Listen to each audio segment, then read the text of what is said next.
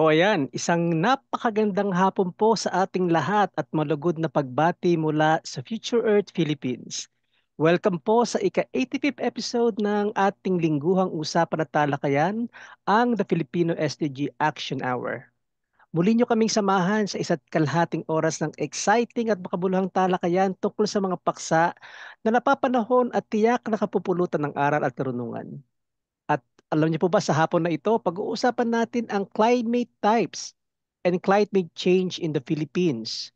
So, nung nalaman ko po yung title nito, unang pumasok sa utak ko, ito ba ay kapareho o iba sa kasalukuyang Corona's climate classification na ginagamit natin?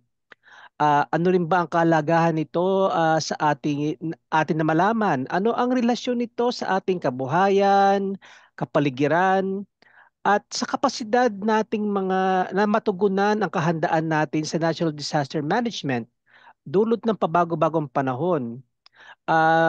Isa pang tanong sa akin na pumasok, may epekto ba ito sa sektor ng agrikultura at sa food security in general? Ito yung ilan sa mga exciting na katanungan na masaya nating tatalakayin sa hapon na ito sa tulong ng ating bigating panauhin. Siya po ang kasalukuyang Senior Scientist Emeritus ng Goddard Space Flight Center and NASA. NASA po yan ha, ang laki. Nagsimula ang kanyang career sa pag-aaral tungkol sa climate change sa NASA since 1979. He was instrumental on a global project observing the planet for rapid declining perennial sea ice cover and produced a paper on the subject that has been cited over thousands of times. Ang ating pong panauhin has revealed o pinakita po niya yung extraordinary rate at napakabilis na rate in which yung pong yelo po sa Arctic ay naapektuhan po ng global warming. Approximately po sa kanya pong pag-aaral, 3 times na mas mabilis kumpara po sa global average. Pero alam niyo po, bago po nakamit ng ating panauhin itong pivotal at career of a lifetime, siya po ay nakapagtapos ng BS in Physics sa Universidad ng Pilipinas. At yun po naman kanyang master's degree in physics ay sa Florida State University and went on to University of California, Los Angeles to earn his PhD in 1972. Ang ating pong panauhin served the university as an assistant research physicist, transitioning to the University of Virginia in 1973 and to the Computer Sciences Corporation in Maryland during the late 70s. He accepted a position at NASA in 1979. Baliban po sa kanyang achievements sa surface temperature, pag-track po ng sea ice distribution and observation of phytoplankton blooms doon po sa polar regions po ng ating mundo, nakapag-author po siya at co-author po siya ng 6 na libro at 20 book chapters at mahigit kumulang na 130 referred journal publications. Susmiyo po ha, 130 po yun. Hindi po yung biro. At medyo nalula po ako talaga sa daming yun nung nire-research ko po siya. At hindi po pangkaraniwan ang ganito at nakakahanga at nakaka-inspire na professional career.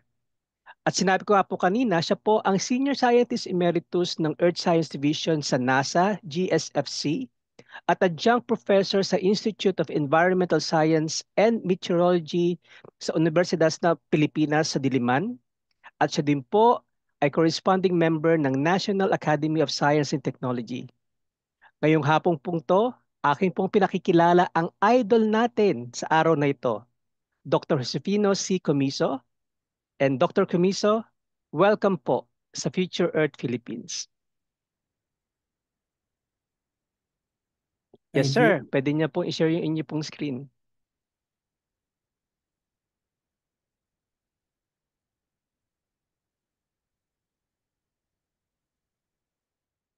Salamat sa maiging introduction.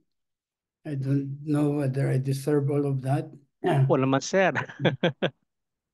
Pero I'm very grateful to academician, national scientist Luli Cruz for inviting me to be part of this series.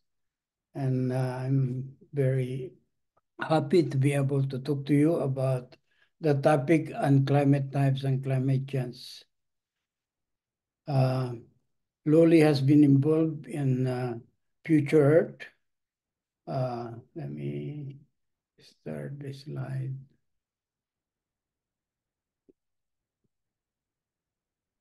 And actually, that's a venture that I strongly support. And the goals of that venture is in line with what I've been pursuing myself throughout my career. The key issues are actually those affecting our climate and our environment. We know that there's global warming, due primarily to the increase in anthropogenic greenhouse gases. We have pollution a lot over air, land, and water. We have deforestation, soil erosion, landslides, etc. We have wildfires that are more and more expansive and more frequent. We have drought. The areas of peace are increasing with time. We've been having super typhoons and extensive flooding. And then we have to worry about biodiversity and ecology, especially the loss of our virgin forests and the harmful effect of algal blooms and coral bleaching. So the first part of this talk is associated with precipitation. And precipitation is actually a key element of the climate system. It provides the means to obtain clean and safe domestic water. It consists of two cloud types: stratiform clouds located along the frontal layers and horizontally continuous, covering a relatively broad area. And then there's the second one, cloud type 2, which are primarily cumulonimbus clouds that are vertically developed and produced by convective upwelling, usually due to unstable atmospheric conditions. And also, there's land topography that plays a major role in cloud formation. We did a quality check on available precipitation data, and we found a way to enhance the data, although the data is normally already a data set that has been quality checked by members of the scientific team of NASA and the Japanese JAXA. So this is the paper that we are not published. Previously, there was this paper under the same authorship, published in 2021, that shows the technique that we use to produce this enhanced precipitation data. So why do we use precipitation for climate types? And the reason for that is mainly because the difference in seasonality of precipitation in different climate regions is discernible. The different climate types based on precipitation can be derived using a time-dependent K-means cluster analysis. The boundaries of the different climate types can be determined as long as you have available data for all over a country. And surface temperature is supposed to be a big factor too, but it has not been suitable for climate type analysis because differences in temperature in different regions are only slight and not so as discernible as precipitation. So the best system that's available right now is what they call Global Precipitation Measurement Mission. and is actually a successor of a previous system called TRIM, Tropical Rainfall Microwave Measurement. But this is more powerful, it has more channels, it has higher resolution, and it has two radars, one at a K-band at 35.5 and KU-band at 13.6. And these two radars make it a more powerful system to get as the parameters that's needed to really characterize rainfall. So there has been a lot of typhoons in the Philippines. One of them is Hagupit. And it turned out the GPM was just launched when there was this Hagupit typhoon, HUU, it progressed. Thus the typhoon itself, as it smashed the Philippines. And as you see, it can show two-dimensional characterization of the typhoon. But with this system, it can actually look at three-dimensional because of the two radars. And that enables us to quantify the amount of rain that's expected to hit the ground and also how much flooding is gonna cause. So this system was new then, but then it was used to communicate with Pagasa to warn them about the strength of this typhoon. So there was an early warning done, and 1 million people were evacuated. So with the use of this system, there were only 2 casualties. That's why it's important to use high technology, especially for rainfall data, to minimize the risk of disaster, since the Philippines is the 3rd most disaster-prone areas in the world. So in this study, we look at what they normally call is synoptic station.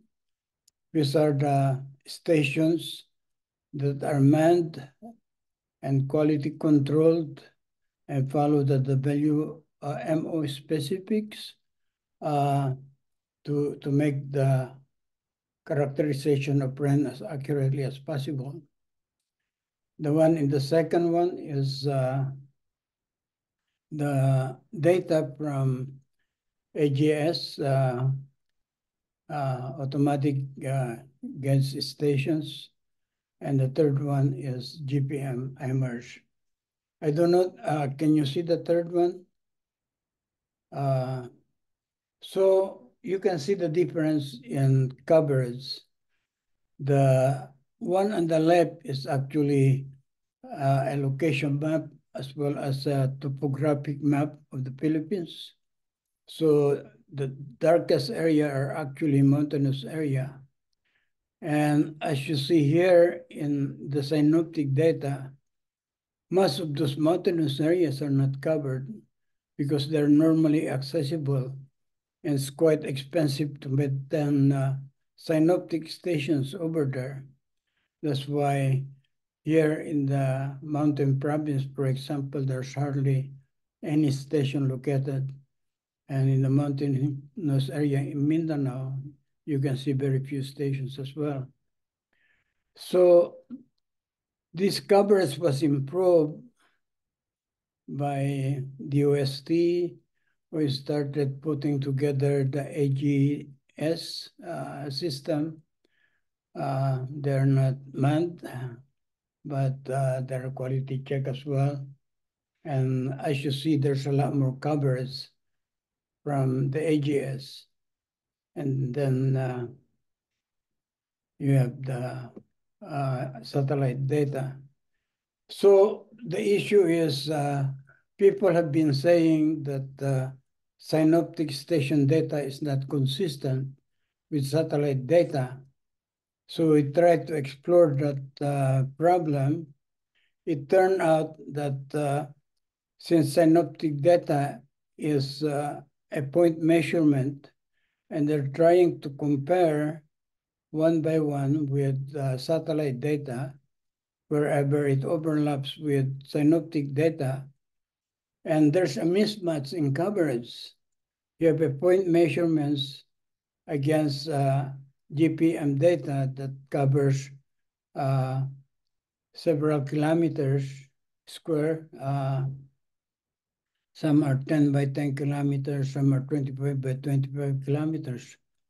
So over that area, it's very difficult for synoptic data to represent the average that we get from satellite data.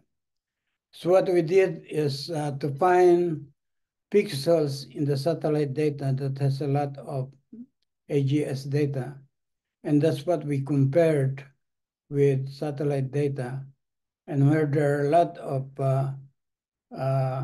AGS data within the footprint of satellite data, there's very good agreement. So we were encouraged by that.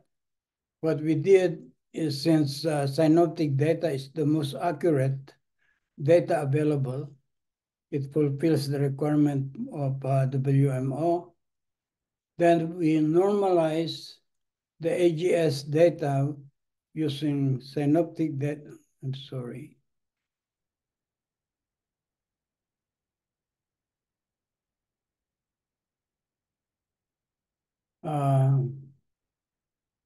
And then use the normalized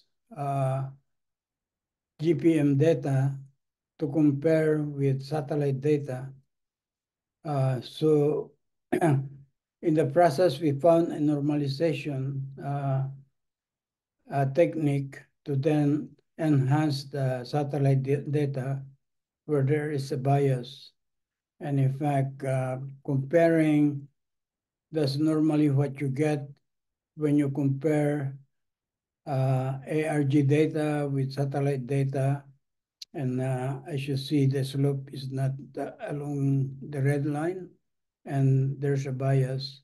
So if you correct for that, you get something like this distribution, and you improve the RMS error from 2.91 to 1.96, and the correlation coefficient improved from 0.83 to 0.93. What you see on the right is an example of the matching, of ARG data with satellite data, and you can see that the satellite footprint is quite a lot bigger than what you can get from each of these ARG measurements.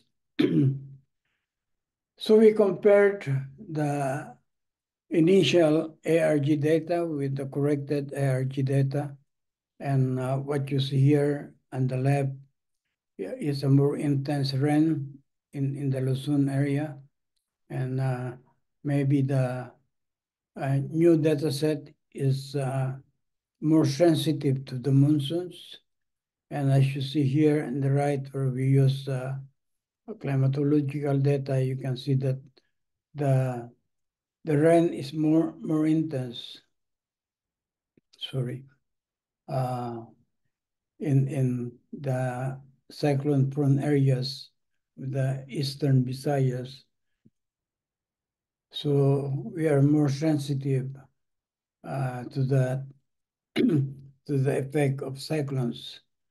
So if you look at year-to-year comparison, what we get from our enhanced IMERS data, which is the GPM satellite data set, you can see that the values are usually higher than that of the original IMERS data. So we believe that this data set is an improvement, and we use that in our analysis. So these are monthly climatology. You can see how the rainfall data over land changes from one month to another over a seasonal cycle. I'm sorry.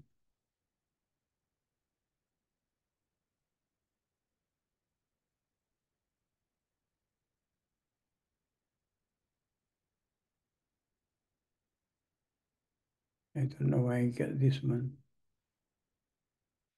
Anyway, we look at the seasonality of the general areas of the Philippines, seasonality of the Luzon area, the Visayas, and Mindanao. And this is what we get. The one for Luzon is what we normally observe.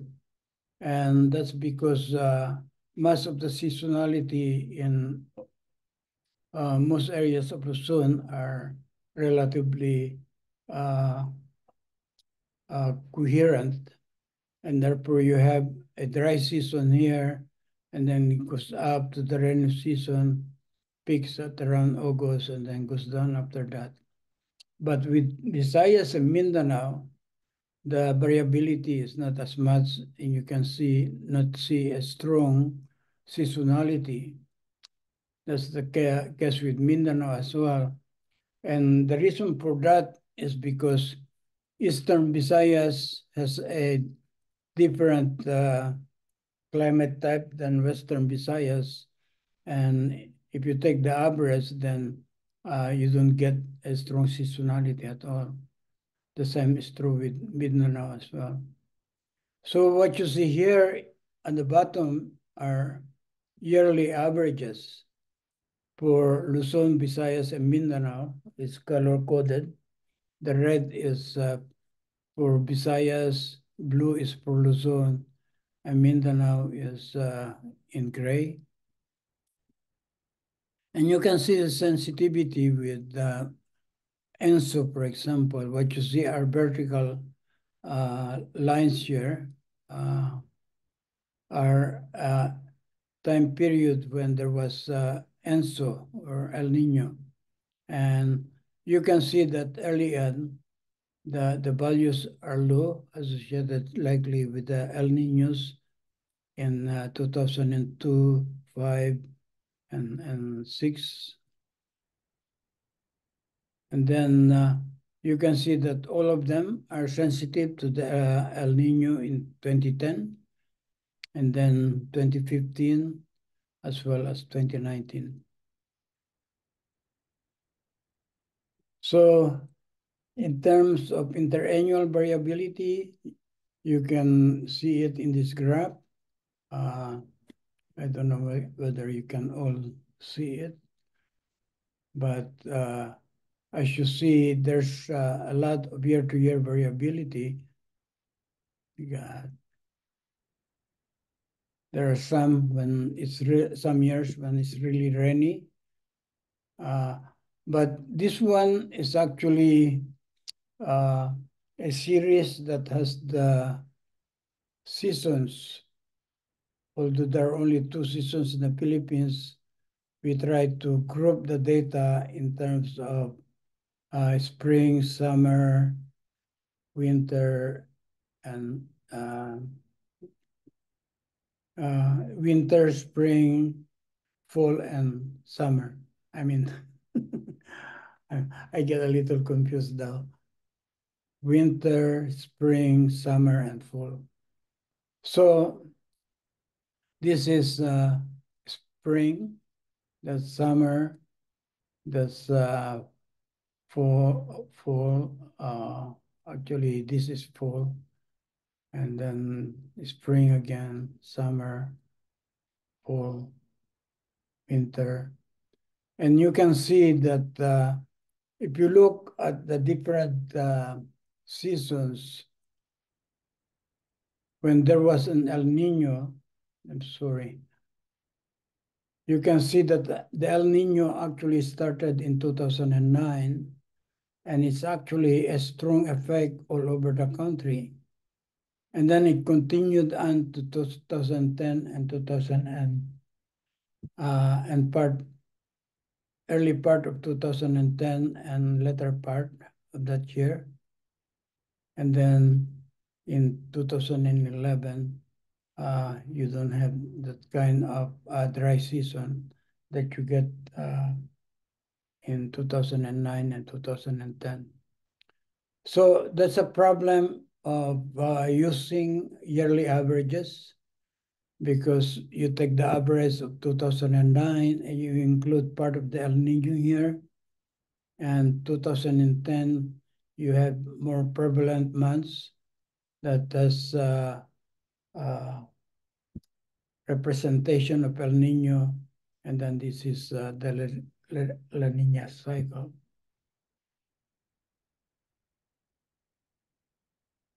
So these are interannual variability in terms of anomalies for the year 2001, 2016, 20, and actually you can see the years when the country is suffering drought years, and years when you just get the opposite. The dry years are the ones in red, and the wet years are the ones in blue.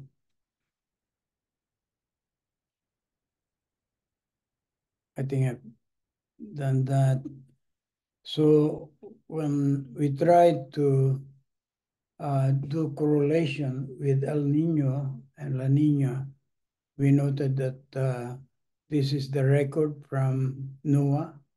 There's a weak El Nino in 2004, 6, 14, and 18, moderate one in 2002 and 9, strong in 2015, weak La Nina in 5, 08, 16, and 7, moderate in 2011, strong in 2007 and 12, and neutral during these years.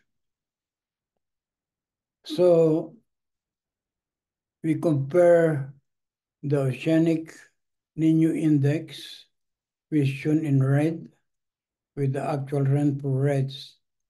And you can see that the index is high when the rainfall rates are low, so that there's correlation here, but the correlation is not consistent.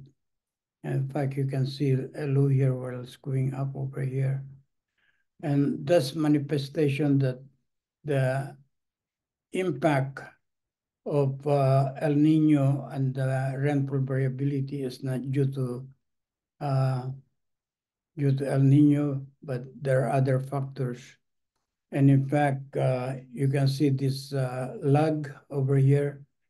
So if you do a lag correlation and lag it by 1 month, we get something like 0.56 in correlation coefficient. That's higher than what we get if there's no lag, which is only 0.5. And 2 months lag would even improve it. So the correlation with El Nino is not really all that strong. So going back to climate types, currently there's coronas. We call it MCCC. And these are the four climate types by coronas that is being maintained by Pagasa. And then there was a study by Bagtasa of the University of the Philippines, IESM, and he came up with this distribution. He also invoked four climate types. But then he used a much longer time series, actually, than Pagasa, but it's called Aphrodite, but it consists mainly of cages all over the country, and in the Philippines, as I indicated earlier, the number of gauges are very limited. So this is a study similar to ours, different time periods, but using the trim data. And that's what they came up with in terms of the distribution of their 6 climate types. So they invoke 6, Bagtasa invoke 4, and Pagasa invoke 4 as well. And you can see that there are similarities in Western Luzon, but similarities over the eastern area of the Visayas, but the extent for the other cloud types are very different. So comparing the MCCC with our results are in red, and MCCC is in blue. And as you see, the seasonality for type 1 are very similar. It's just that our result have higher peak and lower December values. For cluster 2, our results have higher values. It shows more rain in January, but and February, but basically almost identical for the rest of the year. In cluster 3, this is supposed to be the cluster that are similar, I mean uniform throughout the year. And no, this is the other cluster that has some seasonality similar to that of type 1. But during the summer season, it has more rain, and during the rainy season, the average rain is much lower than that of type 1. So we think that these two are distinct. And type 4 is actually the type where they're invoking that there's no seasonality in rainfall, and rain rates are uniform throughout the year. So our results is actually showing more uniform data than the MCCC or the Pagasa data. So I'm showing here a direct comparison. I don't know why I get all this extra. I hope you can still discern the different colors. This is a result. And this is Pagasa's MCCC. So for Luzon, this part are almost the same, but here the Pagasa result goes further down, and the cluster type 3. My God.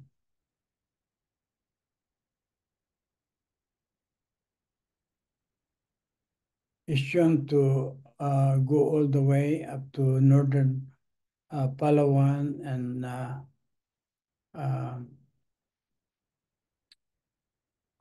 what do you call it? Albay.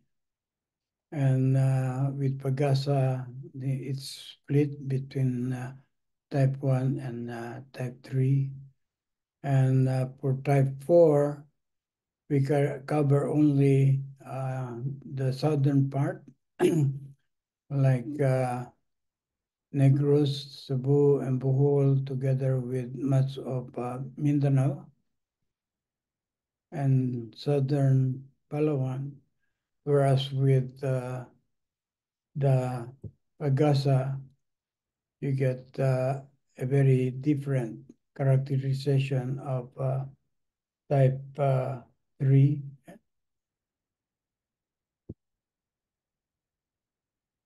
So this is a very important difference, because type 3 and type 2 are very different in terms of characteristics.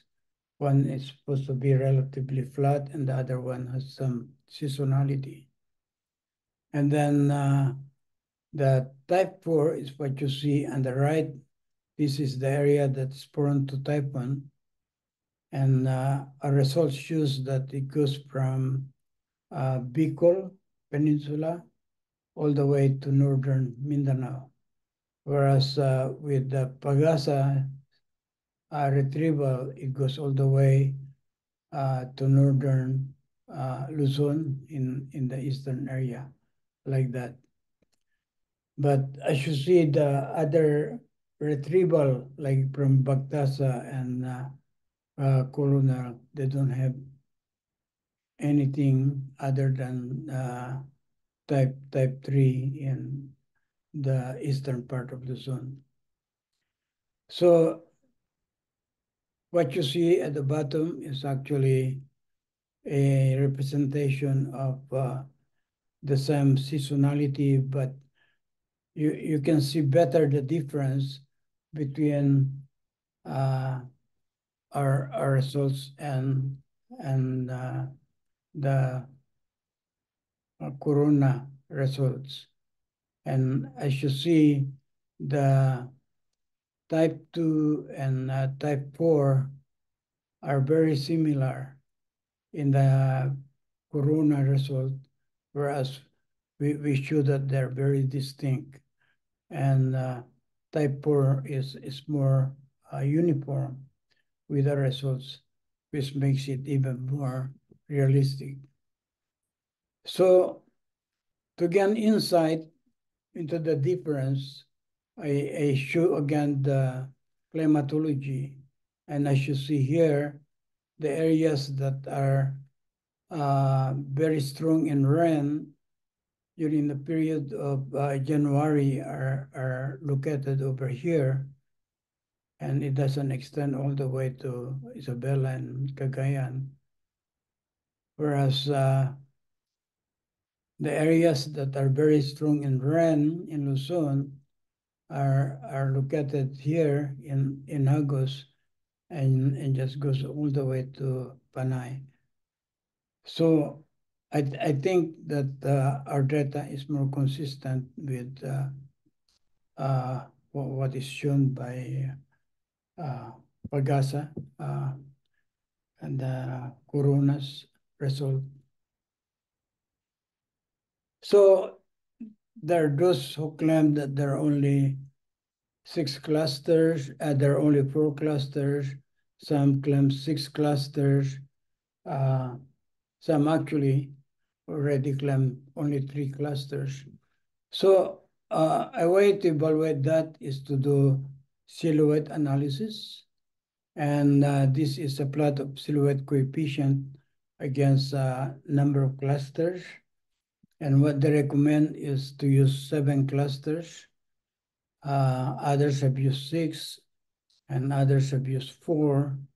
So what we try to do is to use 7 first, and then try 6 to see if how we match those who have 6 clusters, and then we use 4, which is the standard that Pagasa has been using and what Bagtasa is also using. So results for cluster analysis using 7 came in equals 7, resulting in 7 clusters and 7 climate types. Good. And as you see, this cluster 3 and 5 are similar, and then cluster 2 and 6 and 7 have also very similar seasonality.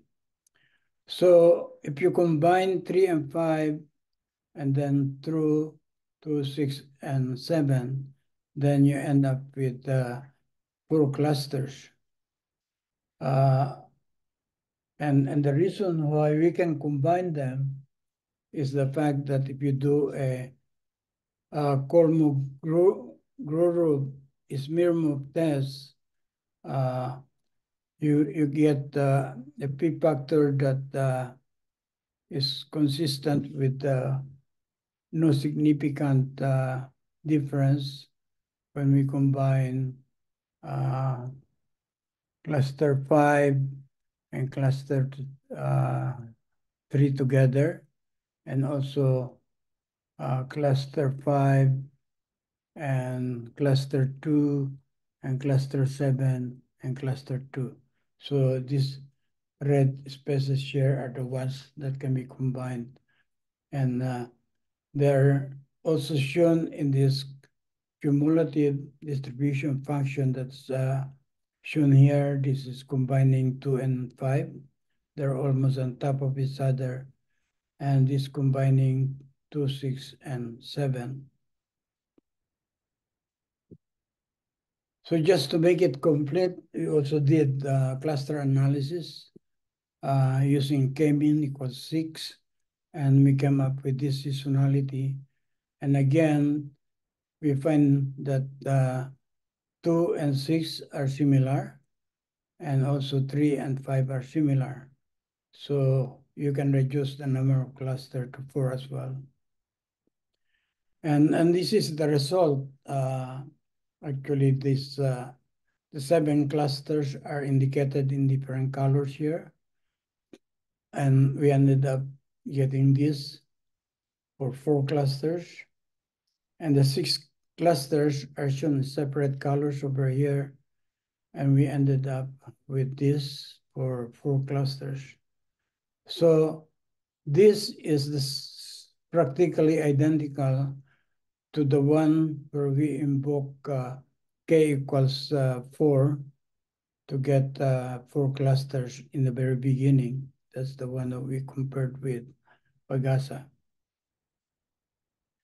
And just to look at the effect of El Nino and La Nina, we look at the seasonality of the different cases when you only have climatology and only El Nino event and only La Nina event. And it appears that El Nino has an effect in June and July in type 1. But the biggest effect actually occurs in type 2. That's when you have a different seasonality for rain that occurs in eastern Visayas. So from December to April, that's when it's rainy in type 2. You get the most difference between El Nino and climatology and La Nina. So with type 3, you can see that there's more agreement, except 1 month. And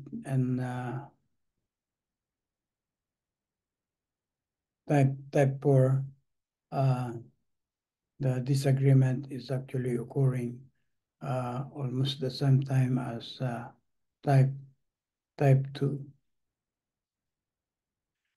So looking at the data during the occurrence before and after El Nino in 2008 and 2010 with NDBI, you can see that the vegetation is suppressed in 2010, indicating drought areas.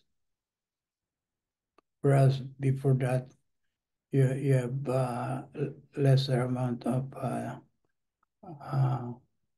effect, and especially in the Cagayan Valley, it's actually green here compared to orange over here, which means that there was a lot more rain in Cagayan Valley in 2008 and 2009. So overall in the Philippines, the mean temperature that's inexistent since 2000 is actually shown here, from 1900 to 2000. And as you see, it's mainly negative up to this point where it started going up. And so it's hitting up in the last few decades, whereas with precipitation, it's normally a little high until we reach this point when it start getting lesser than normal. So this is a long-term data, and there are only very few data recorded at the time. Much of this data is probably from Manila Observatory. So this one is based on more on synoptic station data from 1951 to 2010. And you can see the same trend in temperature. Actually, from this analysis, trend analysis, you get about 0.01% per year. And for 100 years, it means 1 degree centigrade per 100 years, which is just consistent with what we get from globally from temperatures around the world. So these are SST in the areas around the Philippines. This is Philippine area. This is South China Sea, and this is Philippine Sea. So as you see here, the trend is 0.02 degrees centigrade per decade. And it's much lower than that for overall, because the SST doesn't change that much with time. And therefore, what you see is just a trend that is much lower. And that's our record of precipitation, not much changing. And in fact, over here is a little enhanced. This is seasonality in precipitation over central Luzon. So that's January, February, March, April, May, June. And then when you get to July, that's really when you get a lot of rain in the western part of Luzon. These are temperatures also in central Luzon. And you can see that there are time periods when distribution of temperature is much more enhanced than other periods. And this is wind data from NCEP. And as you see, the direction of the wind is not very consistent. In April 2007 is what you see, a lot of the arrows moving to the south, and then it goes parallel.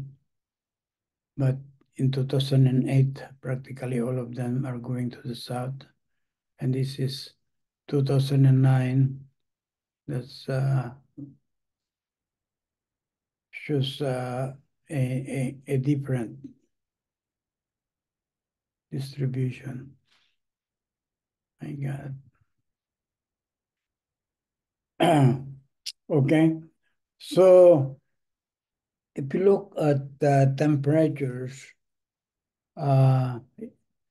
most of what you see surface temperature is reflected by the near surface air temperature. And this is the temperature trend over the different elevations in the atmosphere.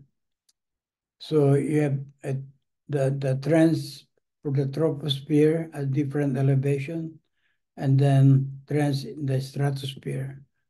And actually what you see here is increases in temperature if you're near the ground, and then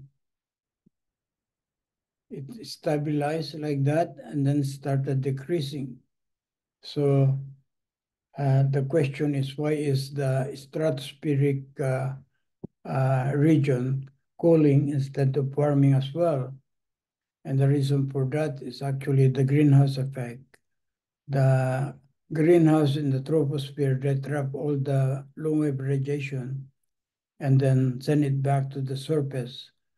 And the back and forth makes the surface air go up, but then the stratospheric area is deprived of that long-wave radiation, and therefore it's going down. So in the Arctic, actually, the temperature is amplified, but it's not uniformly amplified. And in fact, most of the amplification is in the central Arctic, the Hudson Bay area, Bering Sea area. But in Bering Sea, you can see some opposite trend. But if you look, do an analysis of the trend in the Arctic,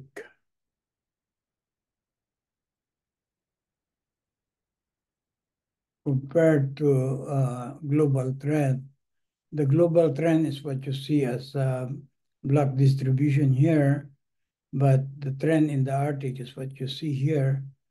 And the trend in the Arctic is actually 3 times faster than that of global trend. And that is a manifestation of what they call ice albedo feedback.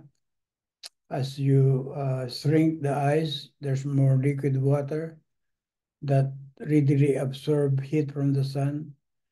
Whereas if there's sea ice, much of that heat from the sun is reflected back to the atmosphere. So there's also regional variability as indicated here, with the trend being highest in the Greenland area.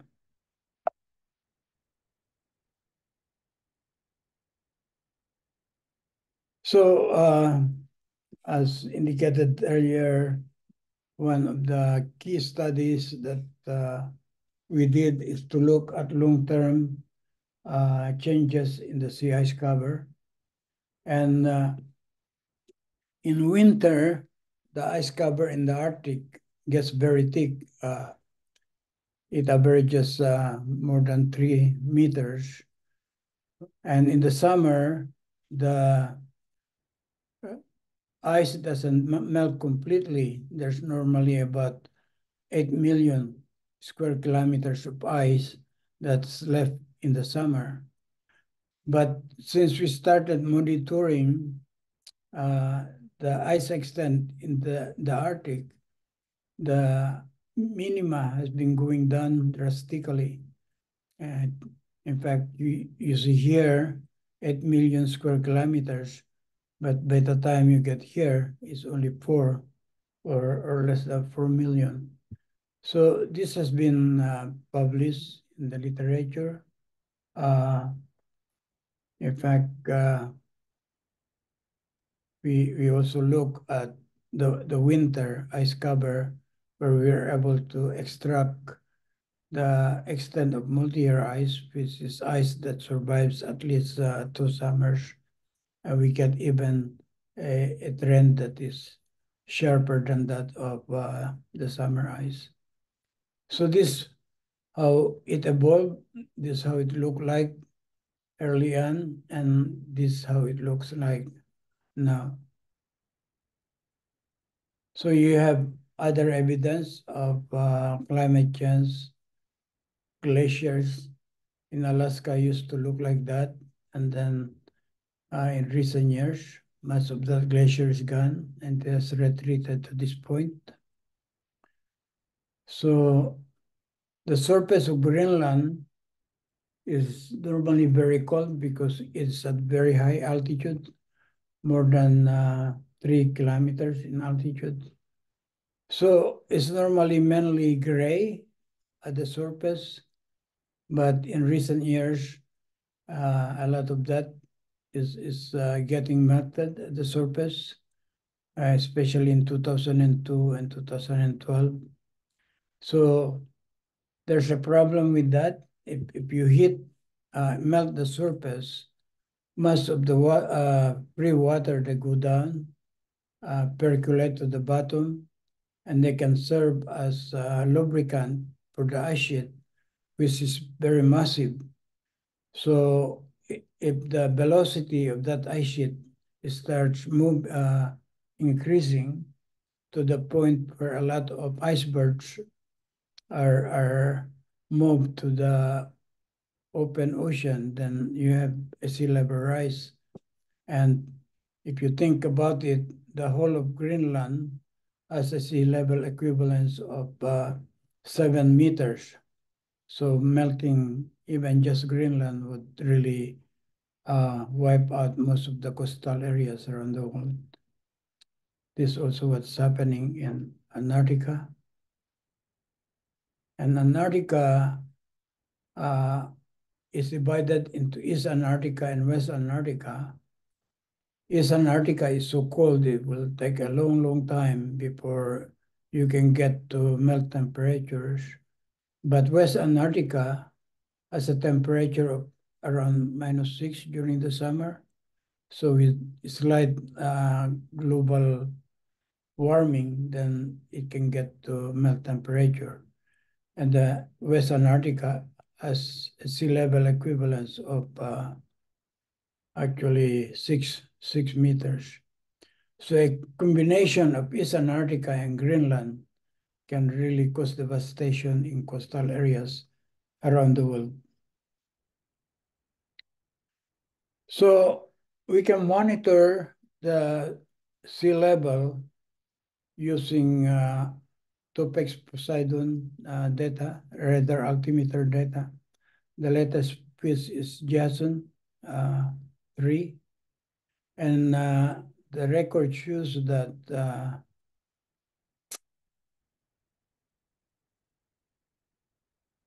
Western Pacific is actually one of the most vulnerable areas. And what you see in red here is the average change in sea level. And Manila is the one, the data over here. And if you do an analysis of this data, the trend is actually more than 3 times that of global average.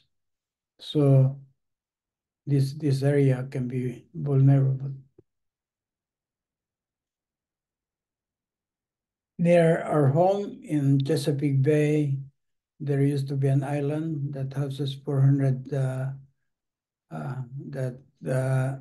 where there existed 400 houses. But in 2016, there was only one left, and the one left looks like this. So that's the effect of sea level rise. And in the Philippines, we have a lot of islands. There's actually 100 island in Pangasinan. And the country is ranked as number 10 with the largest population in coastal regions. So 20% of the population actually lives in the coastal areas.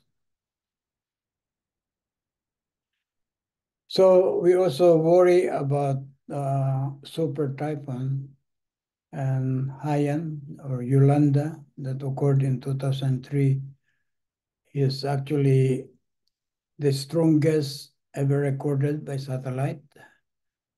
More than 6,000 died. The estimated damage is almost 3 billion. And what we found out through our study is that the SST in the Pacific Ocean wormhole was the highest ever before the occurrence of Haiyan. This was published in this journal.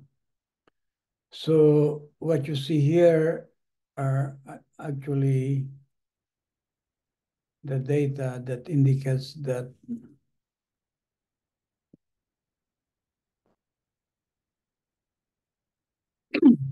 shortly before Haiyan, that temperature was the highest ever. And we know for sure that uh, elevated sea surface temperature actually causes enhanced intensity and strength of typhoons.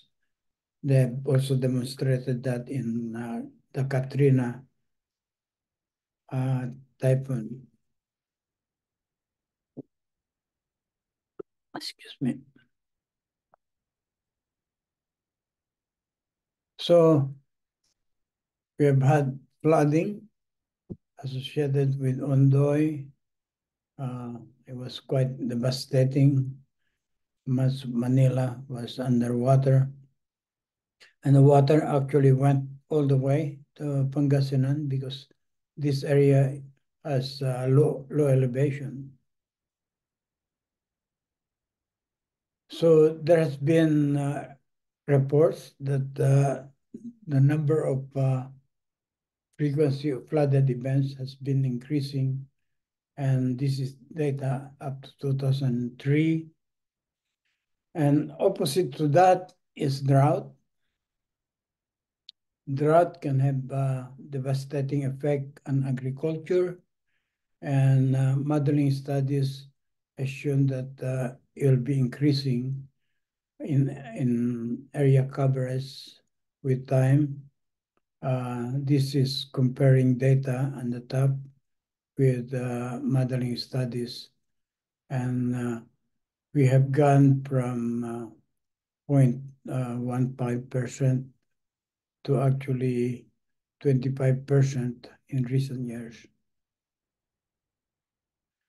So there's also fire that's increasing and also associated with the lack of rain. And there's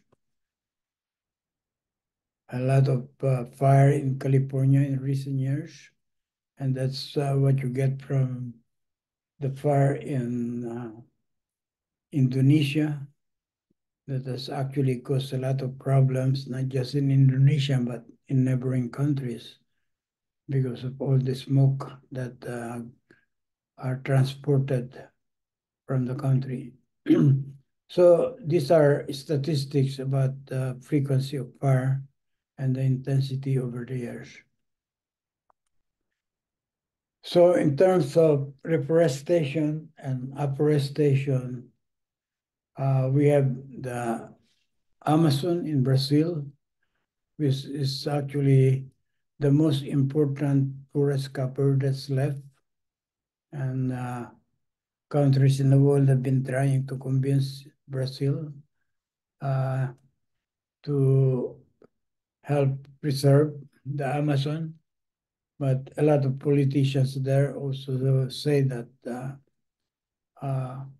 countries have devastated their forests so they can have a means to produce and produce food through agriculture, and a lot of that is going on in Brazil as well. So Indonesian forests have been practically reduced to very small fraction. So they've been imposing a moratorium. And there's a positive sign with the Philippines in the fact that they have a national greening program where they plan to plant billions of seedlings. So we did a study about forest loss and forest gain using Landsat images. It's actually published over here. I don't know why I cannot. and over the time period, there was this greening program. It was going down like that. But after 2016, it recovered again. So we have to find a way in which we get disciplined enough to continue what happens to be a very positive project, and make sure that the seeds that are planted really survive, and in the process they get to do the service that they're supposed to provide. So I was part of the IPCC 2014 project as coordinating lead author. This is the time period when we finally finished the report, and the report was reviewed by governments all over the world. So took us more than what was expected to get agreement from all countries, but we finally was able to publish it. We know that there's warming since the start of Industrial Revolution. And if you compare records from different laboratories around the world, they're all consistent. And is the trend in terms of global warming. And as you see, it's not uniform. The trend is high in the Arctic region, Greenland, and some other places. But there are also these blue areas where the trend is the opposite. So what you see here is the fact that if you look at surface temperature and compare that with solar component, the solar component doesn't show any trend. So it cannot be solar that's causing the increase. The volcanic activity is shown here, and there's no trend, so it cannot be the culprit. And then these are the sum of all the oscillatory variability, and the trend is basically zero. So to understand greenhouse effect, you have to know the impact of the different greenhouse gases. So we have CO2, we have methane, low carbon, nitrate, etc. And you can see the impact of these greenhouse gases. But when you get to aerosol, it can have both positive and negative impact. And clouds can also have negative impact. But overall, the total anthropogenic forcing is shown over here. It increased from 1980 to 2011 tremendously. So the models are not perfect. If you compare different models, they don't come up with the same results. But the procedure is normally like this. You have model inputs, parameterization, and then evaluation. But in the meantime, they use validation using surface properties, satellite data, they do diagnostic, and they do regional evaluation across multiple variables. So when I was a coordinating lead author, what we used was what they call CMIPS 5, which is actually a combination of different models.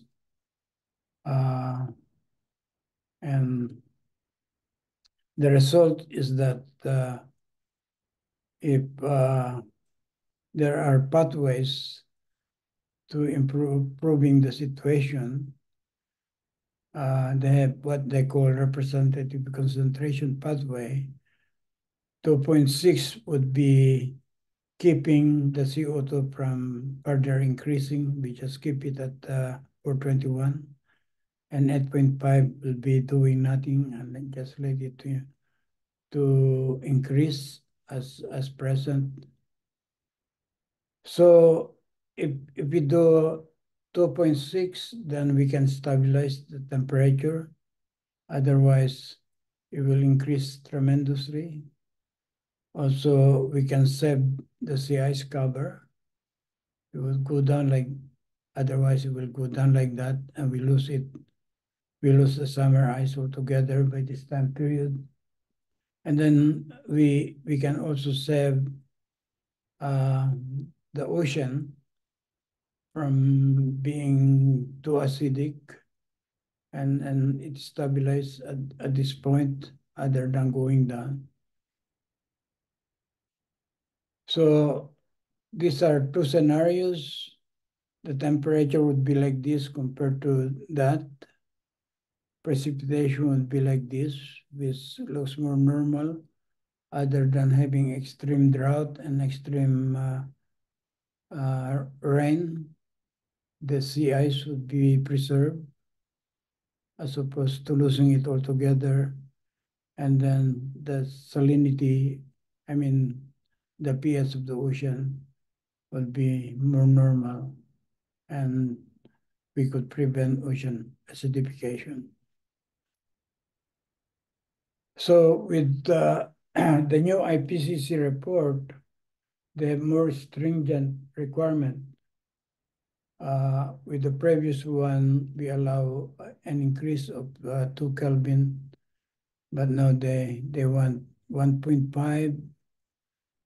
They have SSPI, where they require where the increase would be 1.9, so we want to go lower than that. And then there's 2.6, which same as before, where the increase is almost 2 Kelvin. And then when you get to 8.5, the global increase would be about 4.5. So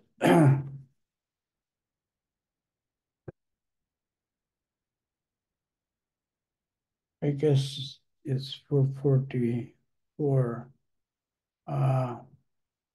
I'm gonna skip much of this. I'm sure a lot of you are familiar with the requirements for COP26, COP27. They're all stated here. And I think the main culprit is China and India. US and Europe used to be the culprit.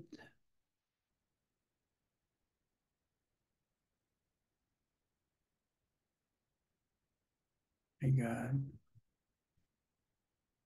But I should say the emission from China is more than half being that emitted by US and Europe right now. And India is moving very, very fast. So we have means to monitor emissions from different countries. And when we had COVID, actually the nitrate was like that in the East Coast, but during COVID, it was just like that. So that can be one of the mitigations, the fact that if we try not to use energy too much, then we know that we can reduce the emission of greenhouse gases. So these are mitigation strategies, and this is my conclusion. What I want to emphasize is about the strongest climate signals are coming from the polar regions, but those most affected are likely those in the tropics, like the Philippines. And then what the Philippines has to do is actually to be able to adapt and have a good risk strategies. So that concludes my talk. I'm sorry I went overtime, and I'm open to questions right now. Nako sir, kahit po napahaba po yung inyong topic and talk, Sir napaka-interesting Kumiso po. naman sir, Salamat po sa pagpapaunlak po sa amin ngayong hapon at sa mga members po, academician, panelists, and attendees. Huwag po kayong magsawa. Next week po, meron naman po tayo isang napakagandang topic. At Sir Kumiso, sana po huwag po kayong magsawa. Kung sakali man po na kayo ay amin pong imbitahan muli sa mga next episode pa po at bigyan po kami ng isang napaka-insightful at maganda pong topic po muli. So sa ating po tagapakinig, Biyernes po ngayon, let's enjoy the weekend. Maraming salamat. Stay tuned po. Next week po, same time, same place, same channel. Everyone, have a great weekend. Thank you.